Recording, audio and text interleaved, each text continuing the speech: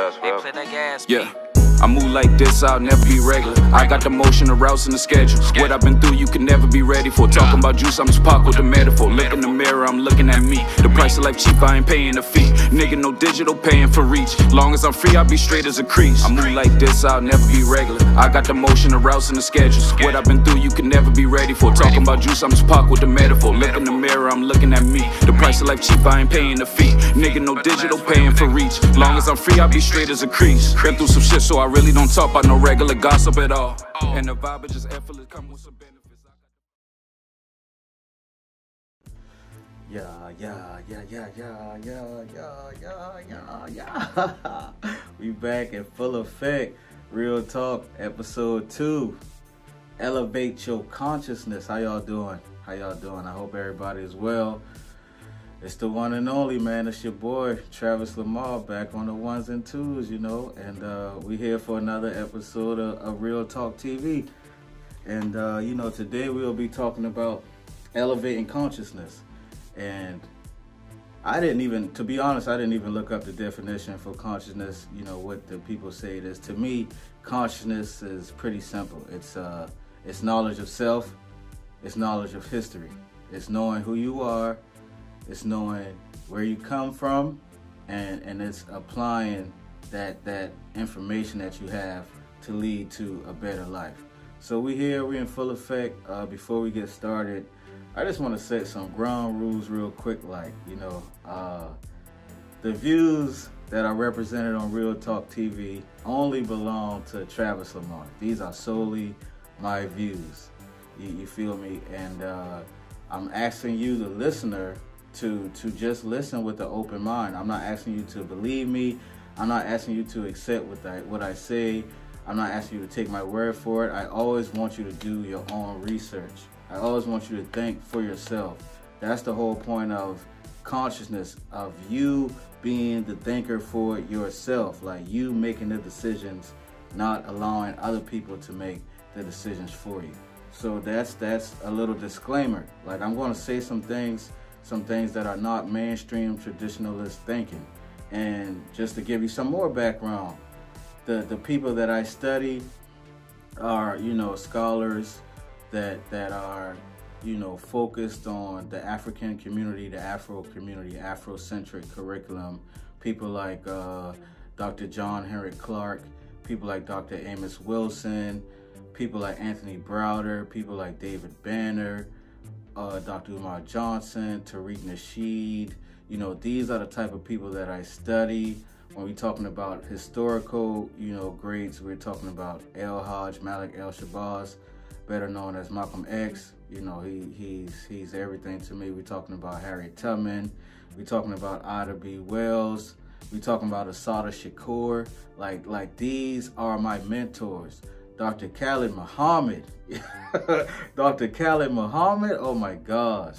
You know, Thomas Sankara. These are the people that I study. The life of Nat Turner, of Denmark Vesey, of September Clark. Like, I can go on and on. I'm just trying to give you like a foundation of where I get my study from. These are the people that I listen to.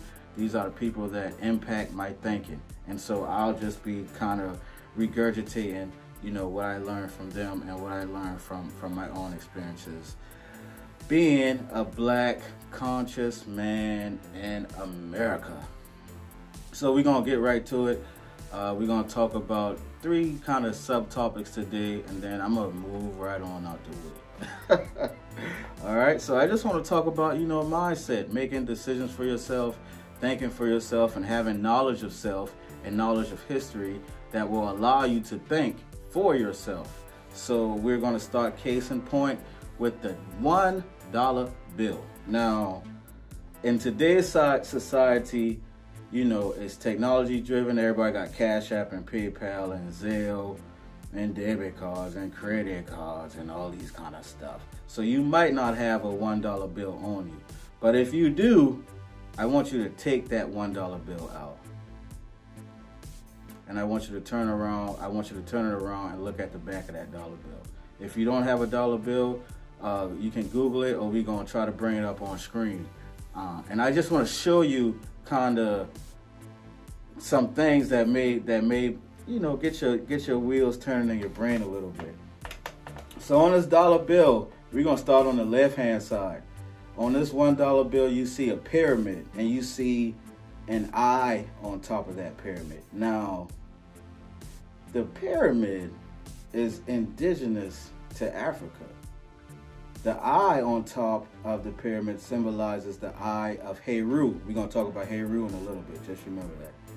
So you would have to, you know, one would ask yourself, why in an American dollar is an African pyramid on here? You got to keep in mind, give you a little context.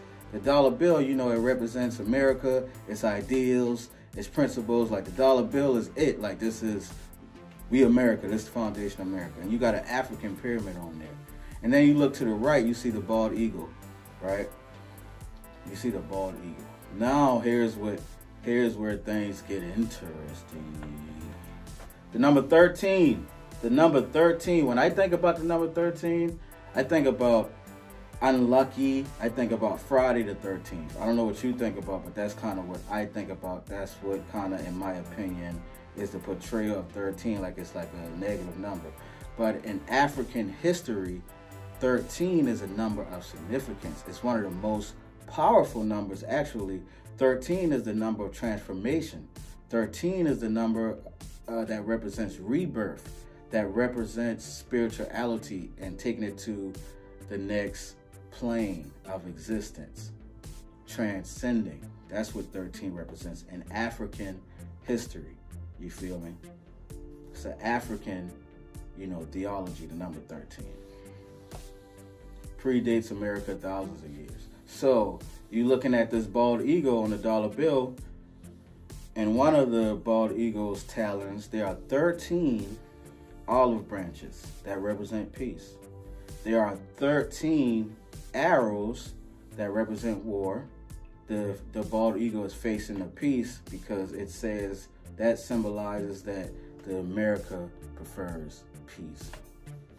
I'll let y'all do with that what y'all will. The shield on the eagle has 13 bars. What am I forgetting? If there are some stars on there, there's gonna be 13 of them. You see what I'm trying to get at? And you see the number 13 in America in general. Pete, when you know the Europeans finally came to America and settled, them boy fresh on the scene, them boy in America, you know, everything popping. They just starting, this is it. This is the beginning. How many colonies started this country?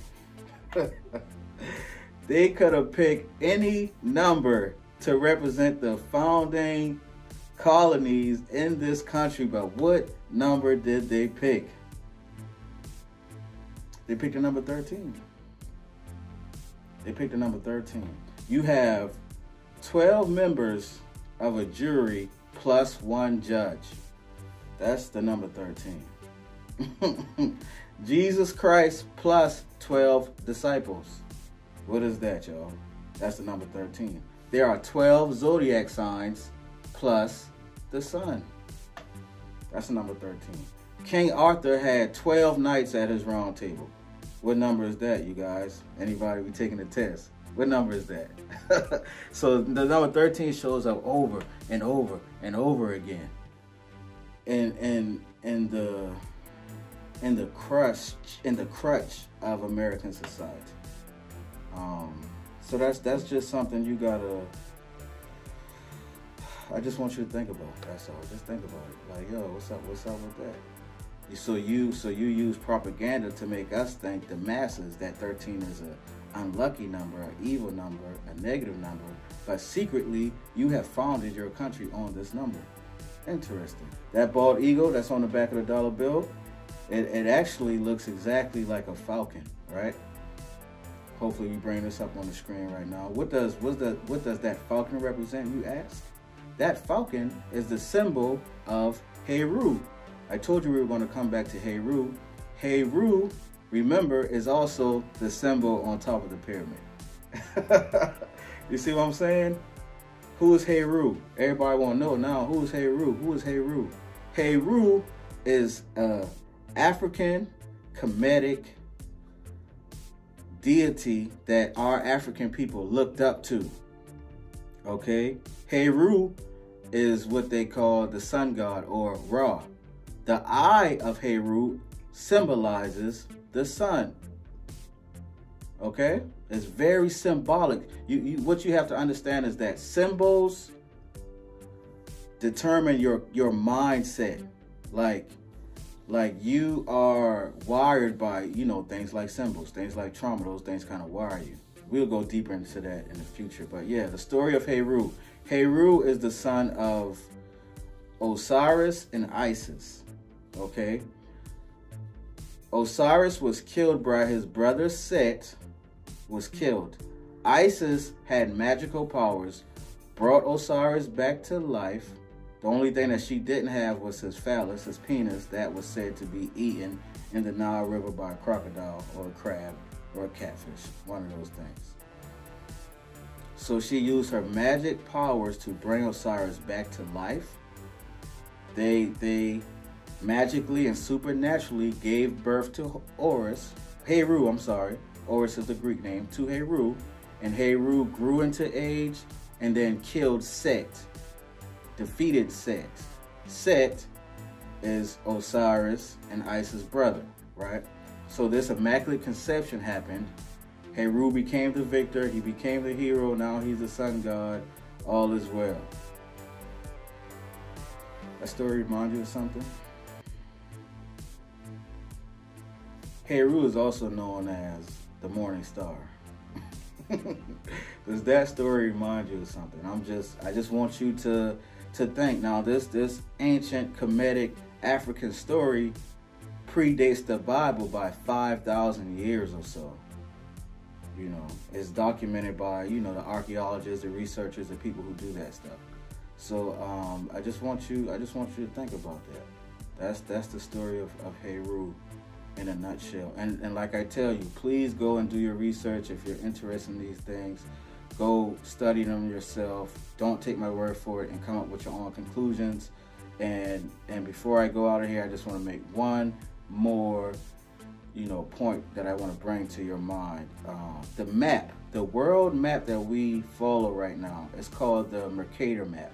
I may be pronouncing it wrong. I apologize. It's just, I'm just learning all this stuff. And it was made in like 1569 by European navigators. That's the map that the world map with all the countries on there, that's what we use now. In 1974, the Peters projection map came out. We're going to put this on the screen, hopefully. I want you to just look at those two maps. One map was made in 1569 by European navigators when they just start traveling. I mean, that's not long after Christopher Columbus founded America. So you got to keep in mind, like that's a baby map.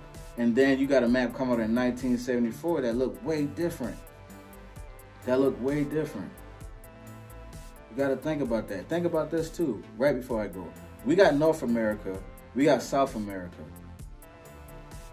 Why don't we have East Asia and West Asia? Because at the end of the day, Europe is just West Asia. Like Europe has turned itself into a continent when the old definition used to say a continent is a body of mass, a large body of mass surrounded by water.